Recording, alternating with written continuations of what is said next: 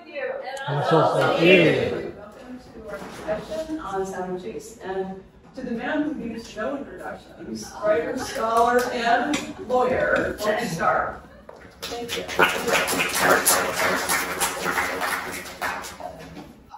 It is Sunday morning, so let us start with Chase's Christian faith.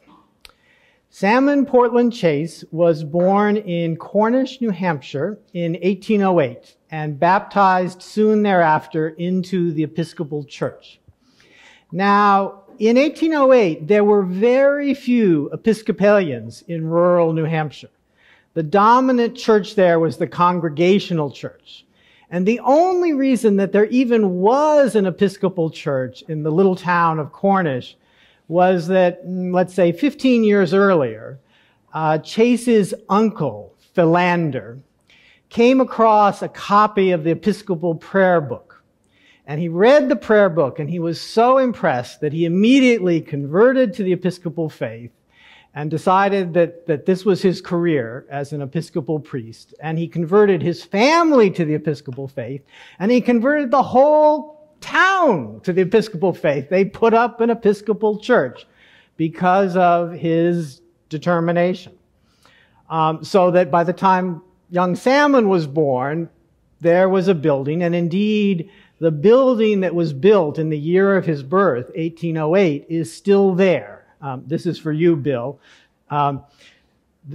According to an architectural guide, it is an unsophisticated, unpretentious, even stark in its simplicity, but nevertheless picturesque and beautiful in its rural setting. It's sort of like a congregational church building, but for the Episcopalians. Chase's boyhood ended abruptly when he was 9. His father died of a stroke. Leaving the widow and 10 children and almost no money. And a couple years later, in part, I think, to save money, Chase's mother sent the boy to Ohio to live with the uncle, Philander, who was now the first Episcopal bishop of Ohio. In those days, there were not many Episcopalians in Ohio either. It was a new, young, raw state. So the Episcopal income was not much. And in order to make ends meet, he had a farm. And young Chase spent a lot of that first year on the farm doing farm work. He also went to school. The second year that he lived with his uncle, they were in the city of Cincinnati because the uncle had been asked to become the president of Cincinnati College. And Chase attended college classes as a teenage boy there. Bishop Philander Chase was an intelligent, diligent, difficult, disputatious man. A few years later, when the bishop's tenure at Kenyon College came to a bitter end in a dispute with the trustees, Chase wrote to a friend, the younger Chase, that the bishop was, quote, never qualified for the government of young men. He explained that, quote, for founding a college, for encountering and overcoming obstacles where everything depends upon energy and impulse, he is admirably qualified. But in duties which demand mildness, patience, and forbearance, he will always be wanting. And then a few years later, recalling the bishop, Salmon Chase put it more plainly, describing his uncle as being, quote, quite tyrannical. A friend asked, well, what are they going to be interested in at church? I said, well, I think they're going to be interested in the bishop.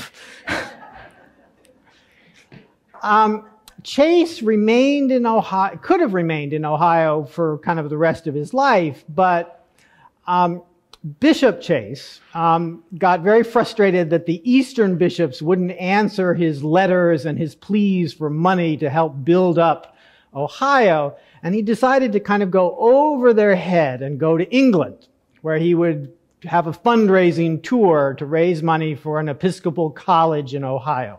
That's what's known as Kenyon today, Kenyon College. And to get to England, you had to get to New York City, and so they left Ohio, with the bishop holding the reins of the wagon and a horse in front and the family in the back. And I think that probably Salmon, who was by this point 13, 14, probably walked most of the way to New York State. We know that he left, after he and the bishop parted ways, the bishop to get on his boat, that Salmon walked the last 100 miles to home in New Hampshire. He taught school there for about a year to raise money, and then he went to Dartmouth College, where his uncle and indeed several uncles had gone. And in his senior year of college, Dartmouth was convulsed by a religious revival. Now, up to this point, Chase's college letters were kind of typical college letters. They were about pranks and studies and friendships. But suddenly, his college letters become almost religious tracts, urging his friends to find Jesus. He wrote to a college classmate who was away from school that compared to last fall, the college seems very sober this spring. In chapel this evening, you might have heard a pin drop, so attentive and silent were the students. In another letter, he commented on the role of the women of Hanover. And mind you, at this point, Dartmouth is an entirely male institution. But according to Chase, the revival commenced among the young ladies, all of whom, without exception, have become seriously disposed. And that raises an interesting question for which I really don't have an answer, which is how this religious enthusiasm among the women of Hanover somehow infected the young men of Dartmouth. I'll just leave that. I'll just leave that.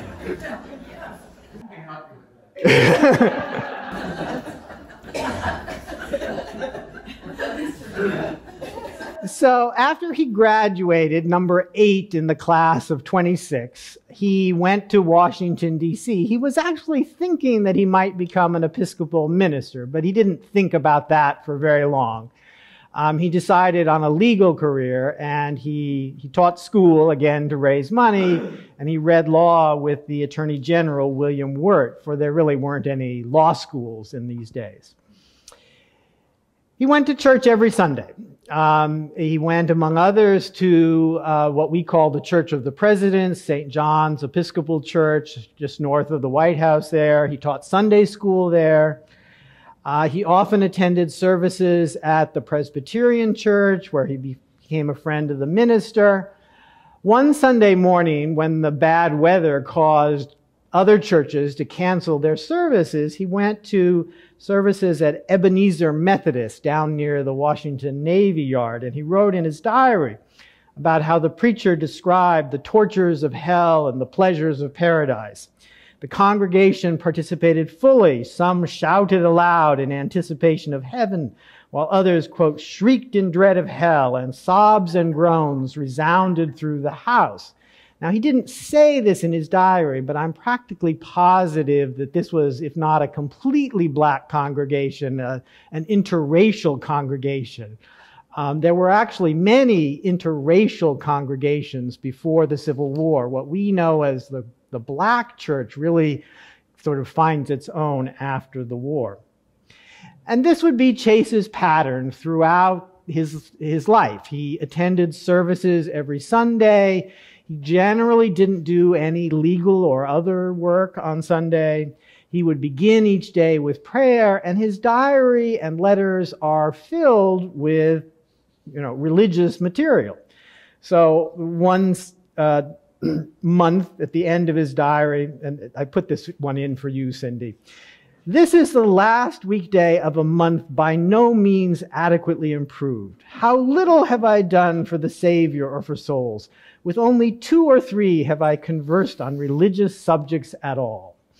He was trying at this point to memorize the longest psalm in the Bible, the 119th Psalm, and he meant, quote, to continue to do so until I can repeat it with facility from beginning to end. He was also teaching Sunday school, and he noted in his diary that he should pay more attention to the speeches he had prepared for these youngsters to try to make them more interesting and instructive. I gather that Sunday school was much more a lecture phenomenon than what we think of as arts and crafts. Religion was important to Chase in part because death was such an important part of his life.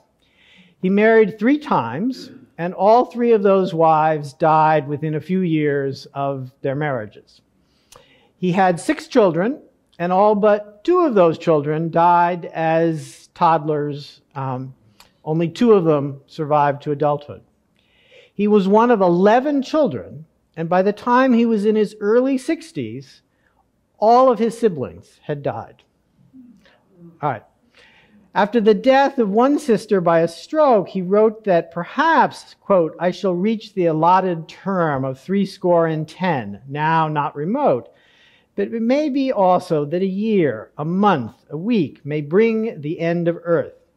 All he could do, he wrote, was his duty, quote, to man and to God, to strive to be what he requires, whether for one day or many years, which I think is actually a pretty good quote to put up in front of your desk. I could go on about Chase's faith, but it is also Black History Month, and so I want to shift gears. While he lived in Washington, which was, after all, a slave society, about 4,000 slaves in a population of, let's say, 40,000, Chase was not opposed to slavery.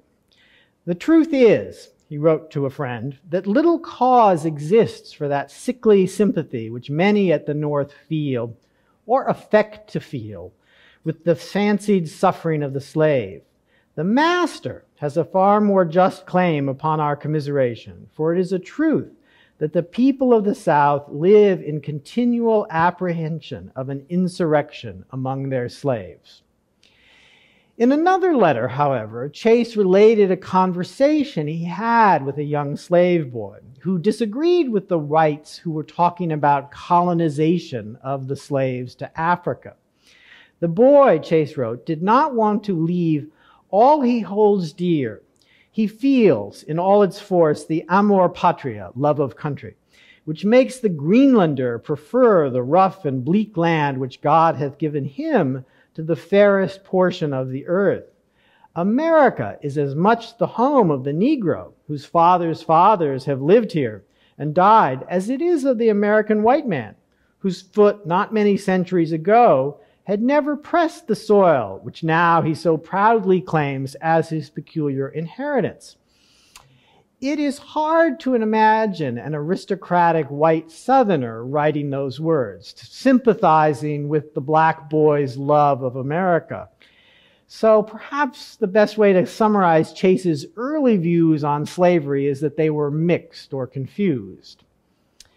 So when and how did Chase convert to anti-slavery? And I use that word convert quite consciously because I think it was a conversion process.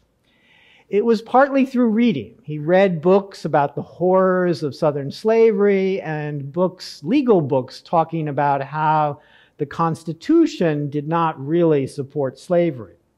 It was partly a religious experience. He came to, in part by worshiping with blacks, he came to see slavery as being inconsistent with the central command of the Bible, to love your neighbor. And it was also partly a matter of his legal work. He represented black clients in Cincinnati, many of them seeking their freedom. The most notable case was that of Matilda, a young woman who was so white that she could pass as white, although she had at least some black blood. She walked away from her white master, who might well have been her father. When they arrived in Cincinnati in 1836, she found a job as a housekeeper, and then her master somehow learned where she was and filed a lawsuit saying, no, this is my slave, she belongs to me. And Chase represented Matilda in that lawsuit. He argued that she wasn't really a fugitive slave. After all, the master had brought her to Ohio. She hadn't fled from Kentucky or another slave state. She'd been brought there. So when she was brought to the free state of Ohio, she became free. And besides, Chase said, the fugitive slave law was unconstitutional. There's a great little detail for you trial lawyers in the book, Jerry. At that point, the opposing lawyer leaps to his feet and says, what? Are we going to debate at this late date the constitutionality of the fugitive slave law? And Chase, who's already on his feet, says, well, yes, because if the fugitive slave law isn't constitutional, then on what legal basis is she being held? He lost all these arguments, and Matilda was taken from the courtroom by her master's hired hands, and we do not know what happened to Matilda after that. But Chase published his Matilda argument in a pamphlet, and it thus becomes kind of a resource for other lawyers arguing similar cases. Now, at this point, the late 1830s, Chase is not yet fully committed to anti-slavery. In the 1840 presidential election, he supports his friend and neighbor, William Henry Harrison, who's the Whig candidate for the presidency. He does not support another friend, James Birney, who's the Liberty Party or Abolitionist candidate. But a little bit later, after the death of his friend Harrison, in 1841, Chase leaves the Whig Party and joins the Liberty Party, this tiny group of eccentrics, weirdos, as they're viewed, and he sets out to change that party. But let's stick with blacks and slavery for a moment. A few years later, after another of these fugitive slave cases, the black community of Cincinnati says, we've got to thank this guy somehow. So they commission a black silversmith to create a little silver pitcher. There's a picture of it in the book, and it's in a museum in Cincinnati now. And at a ceremony at a black church, they present the pitcher to Chase. I initially thought he was a preacher, but in fact, he was a barber. A black barber gives a long speech to Chase, sort of thanking him for his work for the black community, and Chase gives a long speech, to his black audience and through them the black community. He denounced in that speech the provision of the Ohio State Constitution which prevented blacks from voting. He said, quote, "True democracy makes no inquiry about the color of the skin or the place of nativity, or any other similar circumstance or condition." And the Wall Street Journal last weekend in the review, they put that quote right up at the top of the page in big letters, and I'm glad they did, because if there's one quote of Chase's that I would love to get into circulation, it's that one. In the same speech, he denounced the provisions of state law that prevented what we would call integrated education in Ohio. By and large, to the extent black children were going to school, they were going to black schools organized and paid for by their parents, not to the public schools. And he condemned the Ohio law which prevented blacks from testifying in court against whites, saying that, quote, "almost all humane and benevolent people oppose this exclusion." You might be wondering how I know exactly what he said on a Sunday morning in this black church, and the answer is that once again he printed this in a pamphlet and distributed it widely, and it was then quoted against him in later political campaigns. Sounding like a preacher in this Sunday morning speech, he said that slavery was not something that came down from heaven like some preachers claimed. No, it was something that came up from hell. Let us hope that it will go down, and that right speedily to its place of origin, and no resurrection. So I could go on about Chase and blacks and slavery, but I want to allow some time for questions, because I know there are going to be some, and I want also to at least sketch his political career. During the 1840s, he turned that tiny fringe party, the Liberty Party, into a bigger party. And then in 1848, he arranged kind of a three-way merger of the Liberty Party with anti-slavery elements of the Republicans and Democrats into what was called the Free Soil Party. He was the chairman of the first Free Soil National Convention. He wrote the famous platform, and he then campaigned for Free Soil candidates. Because of a kind of even split in the state legislature, the Free Soil Party had the balance of power in the winter of 48-49. And as part of a legislative compromise with the Democrats, they said, well, let's send Salmon Chase to Washington as a Democratic Free Soil senator. That's what happened. So Chase's first major national position is as a senator from 1849 to 1855. He's a senator at the same time as Henry Clay and John Calhoun and Daniel Webster. He speaks against what we call the Compromise of 1850, particularly the Fugitive Slave Law. He speaks against the Kansas-Nebraska Act of 1854. He kind of fans the flames of Northern anger against the Kansas-Nebraska Act. And out of that fire emerges the Republican Party. In 1856, the Republicans of Ohio nominate him for governor, and he wins. He's the first Republican governor of a major state from 1857 through early 1860. So, and again, slavery and blacks are a kind of a central part of what he does as governor. He, for example, gets the legislature to pass a state law against kidnapping because all too often the fugitive slave law is used to kidnap people who've never been slaves, who've never been in the South. In 1860, he was a leading candidate for the Republican presidential nomination. But the Republicans knew that if they wanted to win, they were going to have to persuade moderates. And Chase, by this point, is anything but a moderate. And so the Republicans nominate someone who has, how shall we say, less of a record, this relative unknown Abraham Lincoln. And Chase is okay with that. I mean, he's disappointed, understandably, but he goes out and spends the fall of 1860 campaigning for Lincoln and ensuring that Lincoln is elected. Lincoln rewards him by making him Secretary of the Treasury, which is one of the sort of key positions in his cabinet. So that's his kind of third major position, Secretary of the Treasury, during the Civil War. He raises the money that equips the Union Army, but he also continues his fight for racial justice and black rights, notably in pressing Lincoln to issue the Emancipation Proclamation. He and Lincoln don't always agree, and he, at one point in a quarrel, submits a resignation and then is quite shocked when Lincoln accepts it. Yes, no,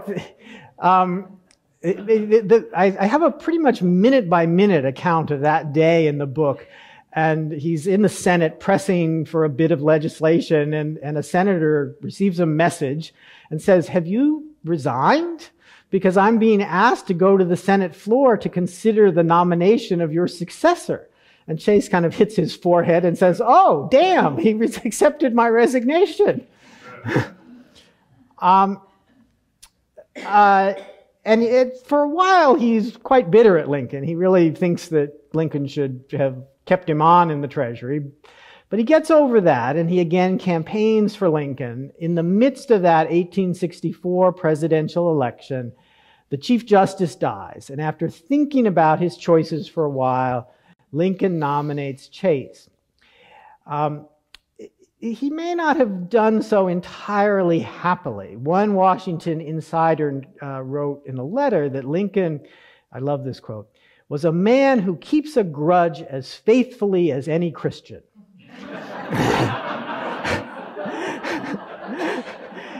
And that he consented to Mr. Chase's elevation only when the pressure became very general and very urgent. In other words, at least according to this letter, Lincoln only nominated Chase because the senators told him that if he nominated anyone else, the nomination was going to go down in flames. Be that as it may, he nominated Chase, and in those days, there wasn't this, we're right now in the midst of a discussion about a nomination, and it will take, 6 weeks, 8 weeks before the woman is confirmed. In those days, things went more quickly. The nomination was submitted at about 2 o'clock, and he was confirmed by 4 o'clock when he arrived in Washington by train.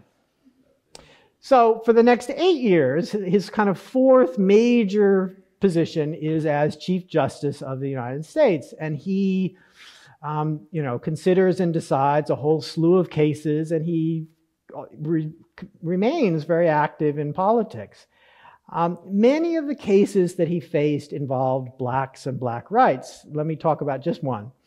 As a circuit justice, he considered the case of a young black girl whose mother had signed an agreement on the day after slavery ended in Maryland. It was an apprenticeship agreement that bound her daughter, who was at the time, let's say 12, to work as a, quote, apprentice for her former master for the next 6 years. And Chase reviewed this agreement line by line, and he compared it to the apprenticeship agreements that existed in Maryland for whites at that time. And he said, look, this isn't apprenticeship. This is a form of slavery, and it's inconsistent with, by that point, the 13th Amendment was part of the Constitution. It's inconsistent with the 13th Amendment, and so it's illegal. And thus, Chase granted freedom to that young black girl and to hundreds, perhaps even thousands, of similarly situated black apprentices in the state of Maryland. So, I'm going to pause there. Again, I could go on for a very long time, but I'm going to pause there because I know that this group will have some questions. Mr. Kroner. I think one of the single most surprising quotations from him in the entire book is late in his life when he's Supreme Court Justice. He is lobbying for recognition of Supreme Court justices in history. And there was a quote, and this is a man who's put together the Free Soap Art and all these things.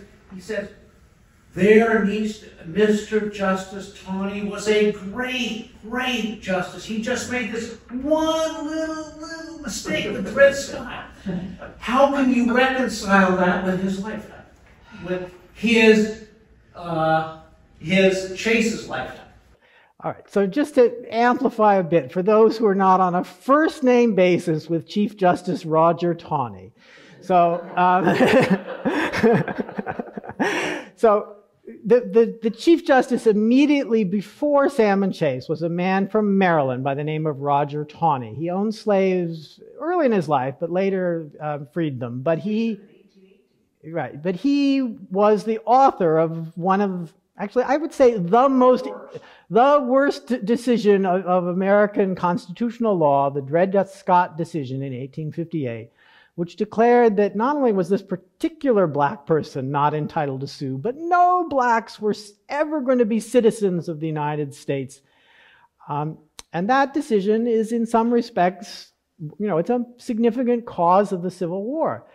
And so after Taney's death, there was a debate about, what should be done. For example, in the Supreme Court, there were busts of the former Chief Justices. Should there be such a bust?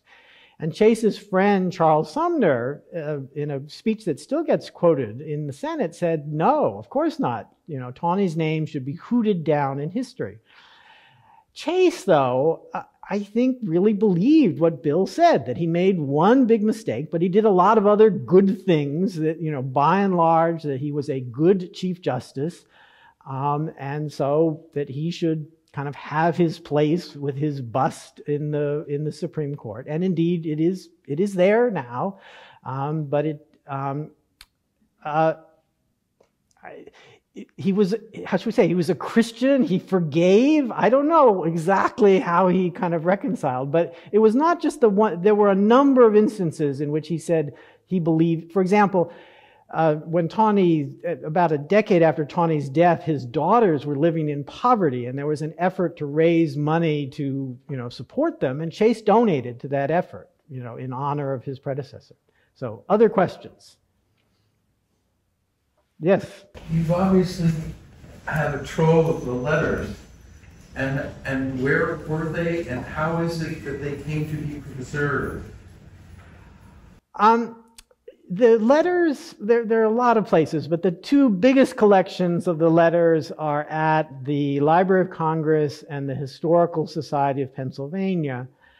In those days, Chase and others involved in politics and law, it was important to keep letters because, you sent a letter saying, and then the response might not come for 6 weeks. And so, if you were going to remember what it was you asked, Ellen to do, well, you had to keep a copy of your outgoing letter and you had to keep a copy of what she responded because you might have, yet further back and forth. So he was pretty good at keeping both the letters that he sent and the letters that he received. And then, near the end of his life, he started working with a biographer. His daughter had a huge fight with that biographer afterwards, and the letters got divided into these two places, but they've been kept. In some cases, I had to go to look at them. In other cases, they've been edited and printed, and I was able to just read them. So I saw at least one other hand. So yes? What denomination of U.S. paper money does his name picture appear on? The $10,000 bill. Yeah. And there aren't very many. I mean, they haven't printed them in 40, 50 years. So if you can find one, I think that it'll cost you closer to $1 million to buy one of those notes. In the Wall Street Journal review, they have a large image. During the war, he created what were called greenbacks because they were printed on a green paper. And he put his own picture, along Lincoln's picture, Hamilton's picture on different denominations. But his picture was on the $1 greenback, and they had a picture of that in the Wall Street Journal review. You have to talk about his daughter and the racy husband. The daughter and the racy husband. Okay. So he had two daughters who survived to adulthood. One very beautiful, headstrong Kate. And one much more quiet, bookish, artistic Nettie. And no one has... There are books about Kate. One of them is entitled Dominant Daughter. No one's ever written a book about Nettie. And so I tried in my book to give a little more play to Nettie and her letters and her personality. But Kate was the one that Cindy's asking about. After kind of flirting with various men, including, for example, the future president, James Garfield, who is a Union general, and she goes out to his camp and spends time with him. There's only one minor flaw in the ointment, which is that Garfield is married. Garfield's wife hears about Kate, and she writes to Garfield and says, "So, is she very beautiful? If she is, I might be inclined to be jealous." But after all that, she settles upon this very wealthy senator from Rhode Island by the name of William Sprague. His family fortune has come from textile mills there in Rhode Island. And she marries him in what's kind of the grandest wedding of Civil War Washington. Abraham Lincoln and almost all the other cabinet members are there. And they head off on their honeymoon to Europe, and it all looks wonderful, and it's terrible. Because he's a drinker, and he's a womanizer, and he's actually violent, too. And when they finally divorce, which almost never happens in the 19th century, the divorce papers, oh my goodness, there's an account of how he attempts to throw her out of the upstairs window of their Rhode Island mansion. My subject is Chase, and one of the things that I keep asking, and I hope the reader kind of contemplates, is why didn't he see that this was an unsuitable husband, and why didn't he sort of do what Cindy does in her premarital counseling and say, really, this is really just not a good idea? I was telling you while I was reading it, she should not marry this guy.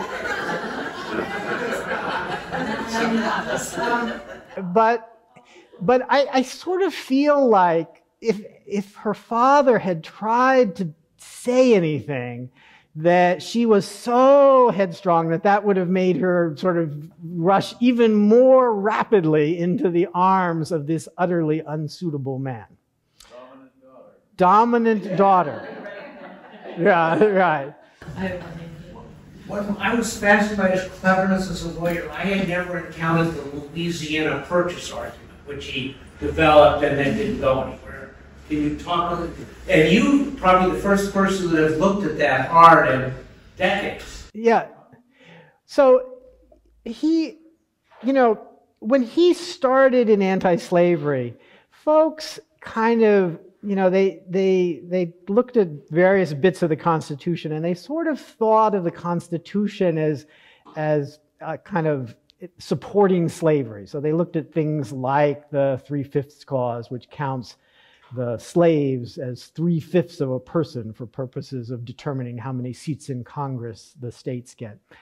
And he said, no, we're going to turn this on its head. We're going to look at the Constitution as being mainly an anti-slavery document, one that does everything it can to kind of limit slavery. And one of the points that he developed was this notion that because the Due Process Clause guarantees, of the Fifth Amendment, guarantees everyone the right to life, liberty, property, that when the federal government acquired territory, like the Louisiana Territory or the Florida Territory, that the federal government couldn't allow slavery in those territories, and thus that states formed out of those territories also couldn't inherit slavery.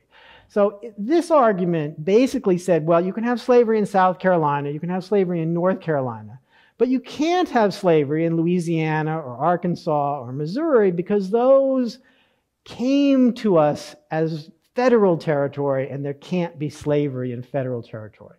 So it was a creative argument. In the end, it might have been one of those legal arguments that's a little too clever, a little too creative. I'm not sure that it's really right. I think that maybe it's right as to territories, but I'm not sure about the states that come out of it.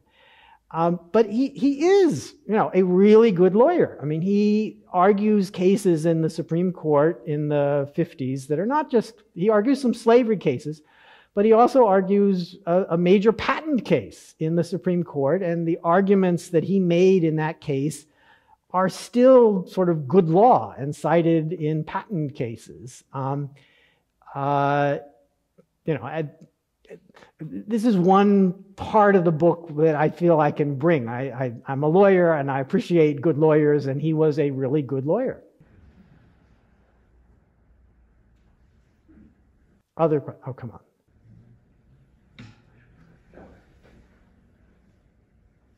So I ask a question about... I actually, how did his life end up? I'm not sure I recall.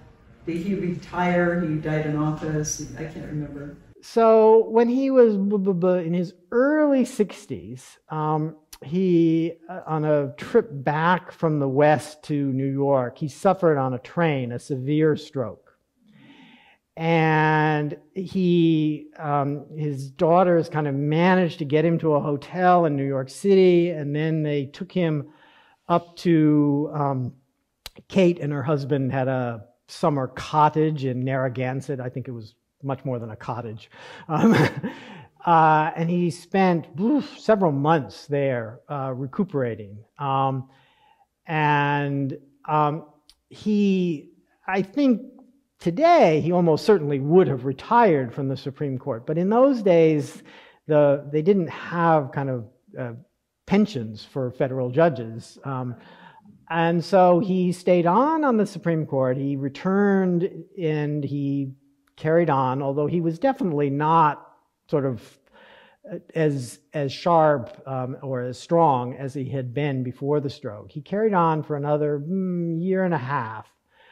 And then after the end of the term of the Supreme Court, and I guess I should mention one of his last decisions, since I've got more women here than men.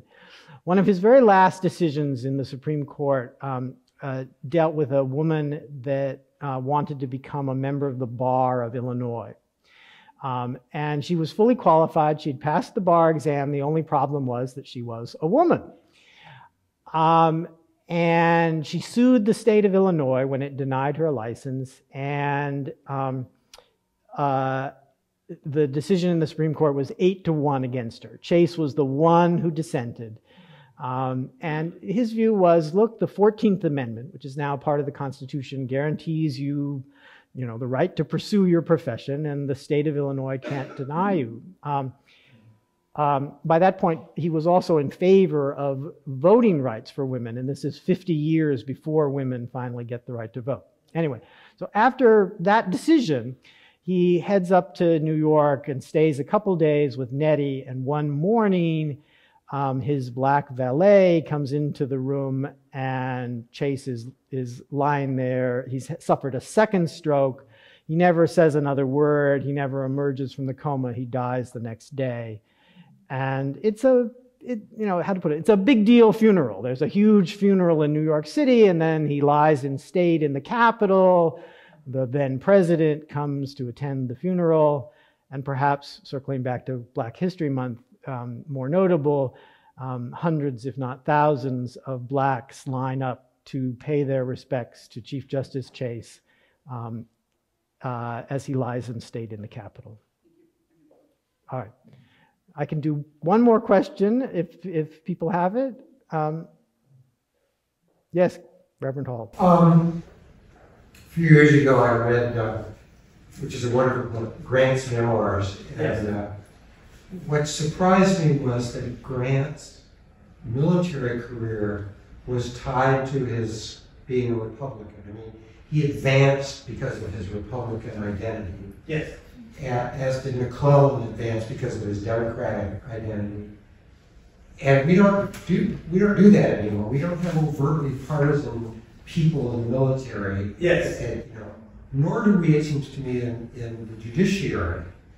And I'm just wondering your sense of why that changed. I mean, we still have partisanship in the judiciary, but it seems that we're no longer at a moment where your career is advanced in either sphere because of your party identity. And I just wondered if you had a sense of why that changed. That is an interesting question, because certainly it's not just in the Civil War. In the Mexican War, in the War of 1812, everyone knew the party identifications of leading generals. Could it be the assassination of Chester Alan Arthur? Yeah, I mean, I think this changes in the late 19th century with the civil service movement, and although that doesn't explicitly deal with the military, I think it changes the culture, and it becomes sort of inappropriate to think about the party identification of generals. But certainly in the Civil War, you're absolutely right. I mean, Chase, every general with whom Chase corresponded, and he corresponded, I found, with more than 36 generals, he could tell you the party background of that general, and Lincoln very carefully tried to promote both Democrats and Republicans to try to kind of create a more kind of bipartisan support for the Civil War. So, I'm told we will not wish to miss the procession. So why don't we call it a day, get over there, and be part of the procession.